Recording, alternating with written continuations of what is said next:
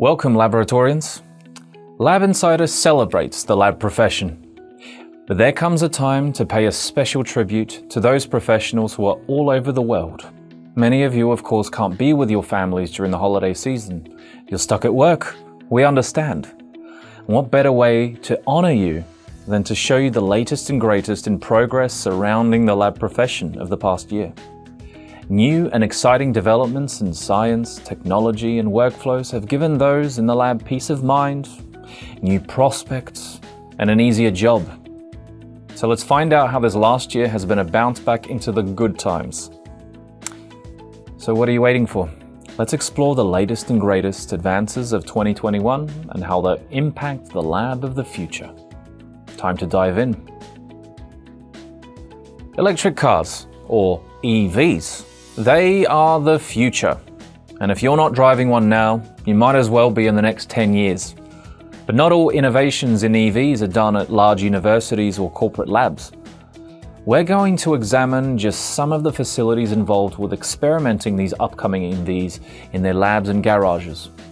I mean, we're talking electric vehicles, and that includes serial and produced and open platforms, electric vehicle charging infrastructure, lab space and interfaces, which means dedicated space and interface with other labs and manufacturing facilities, as well as metered equipment and databases for logging equipment in vehicles, infrastructure and back-end systems, and let's not forget equipment testing.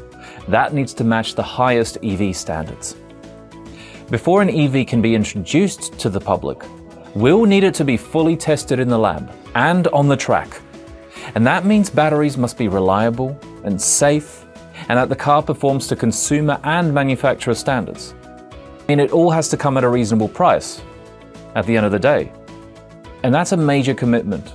But nearly every manufacturer in the world is working on it in their labs as we speak. In fact, you might have even heard about the creation process for the Tesla series, the Lamborghini Terzo Millennio, or the more modestly priced Chevrolet Volt. These are what's called extended range electric vehicles, or EREVs. GM, General Motors, for one, pours all their manufacturing, marketing power into one of these cars since way back in 2007. Okay, these other companies, they want to keep their cards close to the chest and control as many parts as possible. So companies like Nissan, for instance, they're willing to invest in the labs needed to create them. This one has its own on-site battery lab in Japan, which is currently researching power sources for its full electric vehicles and hybrids. In this case, engineers will work with smaller, prototype versions of the full-size lithium-ion car batteries to determine their capacity to store energy. They use these smaller prototypes to assess the safety of various materials used to create the electric reactions that power the car. Space, the private sector's infinite frontier. Sky's the limit, so they say. But where private companies are taking their rockets to the skies, government agencies can focus their technologies on research here at home. Private firms are planting their flags all over the space sector, from high-profile businesses such as SpaceX or Virgin Galactic, to just some of the thousands of small businesses that provide elements for NASA, Roskosmos, the European Space Agency, and every other space program on the planet. And that includes India and China and Korea. So how come private companies have taken such a bold leap for humankind and equity, of course? Well, lower costs and faster production times, economies of scales have even beaten some of the functions of government space agencies.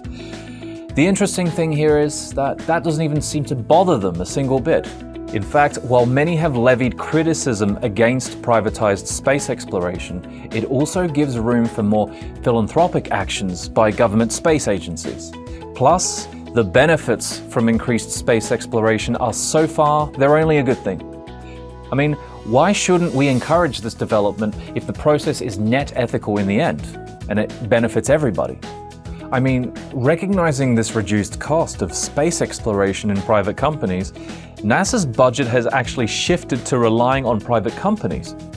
According to the Council on Foreign Relations, such technologies have far-reaching benefits on Earth as well.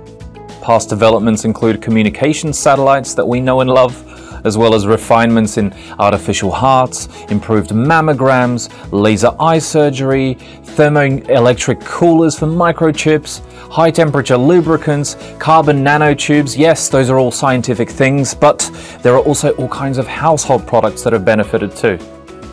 But now for the challenge. Let's just see how our society regulates and avoids the problems from an increasingly crowded orbit. I mean, we're talking about collisions here. Collisions of satellites and space junk.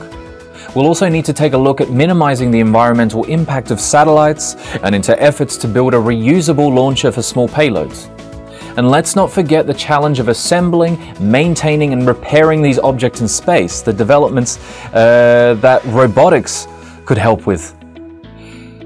Look, there's a lot to unpack here. There's a lot to do. Sending repairmen or robots up into space. The future is endless, just like the universe. Ooh, microscopy. Let's get a glimpse at what we've never been able to see before. The goal of any laboratory microscope is to produce high-quality, clear images. Now, that can be done using an optical microscope, which uses light to generate the image. Or perhaps a scanning or transmission electron microscope, which uses electrons, or a scanning probe microscope, using a probe. With its microscope, Tyler Cocker's team is using light and electrons to study materials with an unparalleled intimacy and resolution. The researchers can actually see atoms and measure their quantum features within samples.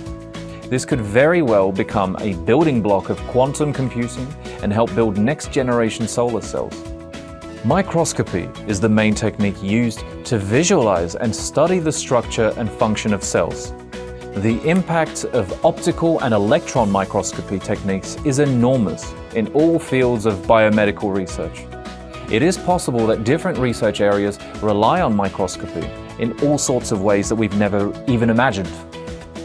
The main aim for the instrument is what's known as scanning tunneling microscope, or an STM. That brings a very sharp tip or probe extremely close to the specimen being studied without even touching it. Even though the tip and the sample aren't in contact, electrons can still jump or tunnel from the tip to the sample. By recording how the electrons tunnel, for example, the microscope builds high-resolution images of the sample and its properties. What Cocker and his team did was combine STM with ultra-short pulses of laser light. Now that lets them bring the STM's tip even closer to the sample. Thanks to this, they can extract more detailed information from a sample than ever imagined. It's almost like zooming in physically or bringing the tip closer. According to him, of course. And should we be excited? Well, according to the US Navy, yes, we should. They've earmarked millions of dollars in funding for this project. Tyler Cocker and his team are also excited. Now, they've been subject to many papers and prizes, but they're already looking ahead. His team is already working on going from still images to movies of samples, showing how electrons move within the ribbons as the nanomaterial absorbs light. The researchers are also building a second microscope with support from a Department of Defense grant awarded in June, meaning the only two microscopes like this in the US will be available at this one single university. Now, this paper is exciting, but according to Cocker, it's only the first step. In his belief, he thinks it's going to open up a world of possibilities. So watch this space. Automation and robotization in labs. That's right, researchers have developed a breakthrough robotic lab assistant just in time for social distancing. They're able to move around a lab and conduct scientific experiments just like a human does. Designed by scientists from the UK's University of Liverpool, this bot isn't completely autonomous. It of course still needs to be programmed to know the location of lab equipment and understand the experiments. It can't design them. But it works almost non-stop. It only needs about 2 hours to recharge, just like a human might.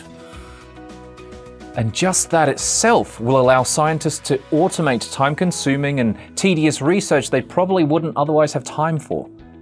Scary evenings? Yeah, that might be a problem, but the robot can work even in the dark, thanks to laser-based LiDAR navigation sensors. For its showcase research, the robot was tasked with finding substances that can speed up chemical reactions and create hydrogen from light and water. Wow. Now that is an area of research that's useful in many industries, especially green energy production. Okay, so it's not completely autonomous, but it does attempt some critical thinking. It was programmed with the basic parameters of the experiment, but used algorithms to decide how to change 10 different variables, such as concentration and ratio of chemical reagents. Over an 8-day period, the machine carried out 688 experiments, and that was to find out how to create more effective reactions. It mixed samples in glass vials, exposed them to light, and analyzed the results using gas chromatography. Today, scientists need to limit their lab time and maintain social distancing. So who's there to fill the gaps? Yes, the robot scientist. According to one of the researchers behind the project, it doesn't get tired, and it works around the clock, even on the holidays. Now that's good news. But on a more serious note, he said that the robot transformed the speed at which he could carry out the research. I mean, it can go through thousands of samples at this point. So it frees up time to focus on innovation and new solutions, thinking time, which is also important in science. So does that mean that while many scientists have been in lockdown, that the machines have swept away all the jobs? Not exactly. According to one of the designers, science will always need people. In fact, there's a boom in robotic programmers right now. So if you're looking for an opportunity, it's out there. Good luck. Extended reality is a digital infinity. Now that is an extended world, and it's right in front of you. Think of it as an extension in front of your eyes. What you see with your eyes, but it's an overlay of digital information. Like think of graphics and special indicators and warning labels, useful tools that can make your work in the lab that much easier. And it's these innovative technologies that are driving digital transformation as they apply to advanced science. All new capabilities such as augmented or extended reality provide a vast opportunity for labs to leverage their tech, increase efficiencies, and improve the scientific experience with this technology to drive compliance, repeatability, and integrity. Connecting lab software systems such as the Laboratory Information Management System, also known as LIMS, to XR devices such as Microsoft HoloLens, that lets scientists work hands-free. Laboratories can become essential to the education process in all fields of engineering and technology, and has changed the scientific laboratory landscape. The role of XR technology, meanwhile, has been placed into overdrive since the COVID-19 pandemic unfolded. But is this just a pipe dream, or a novelty, or a fashion? No, it's actually making incredible waves. The Spanish Logistics Center, or the Spanish Confederation of Information Technology, Communication and Electronic Companies, have opened their first digital lab of its kind in the country. This innovation center aims to serve more than 700 companies to experiment with the most innovative tech, namely the use of VR. So thanks to these innovative labs, companies will have this head start in experimenting and applying immersive technologies, simulation, visual intelligence, and gamification technologies to labs. Just some of these applications, for example, could virtualize and monitor industrial labs. They could create and engage data analysis of digital twins and realize the specialized hard and soft skill training simulation modules for dive scenarios. Wow, the list is endless. It just seems that industries are already taking hold of this tech. So, the way I see it, the future looks bright and limitless. Vámonos, muchachos. So guys, I hope you've enjoyed this. These are just some of the incredible technologies powering the next generation of labs. Let's just see how these tools work to boost lab workers in the future. But meanwhile, we'd like to thank all lab workers out there for your dedication and perseverance in your jobs. Our episode is a special tribute to all lab professionals all over the world, from academia to the private sectors. Here's to a brighter future. And as always, we'll be here waiting to identify the latest in lab progress around the world. Thank you for watching, and see you next time.